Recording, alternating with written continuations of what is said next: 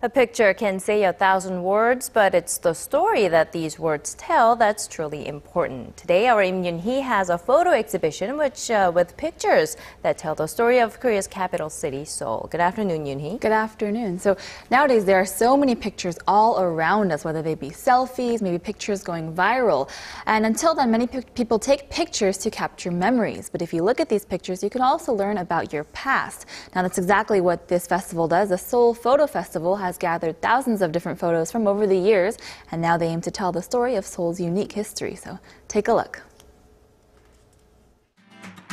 It's hard to imagine as cars whiz by in a city that over 10 million call home, a different landscape.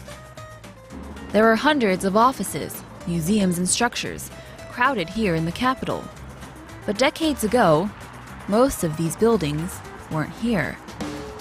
And the ones that were, well, they've withstood the test of time and now represent the rich history within the city. These are the pictures of our capital. They're the pictures of our Seoul. Photography first entered Korea in the beginning of the 1880s, and since then we've been able to document pictures of Seoul.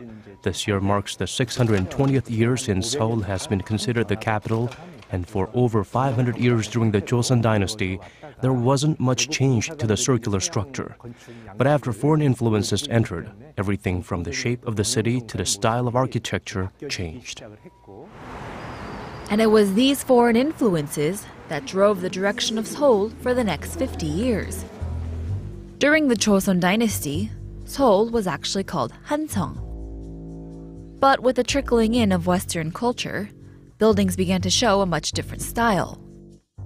And when Japan invaded, Hanseong became Gyeongseong, and the streets really began to reflect physical changes. Although foreign influence crept in even more and more, there was still a strong presence of a traditional Korea, and the struggle between the two was evident throughout the city.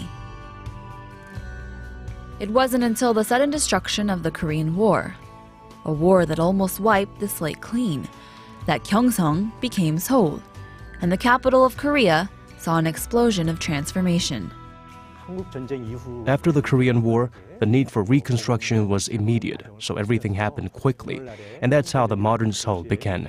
Things like the Namsan cable car and the 6-3 building were raised as a result of the industrial development that gripped the city, leading to economic growth and ultimately the development of Korea.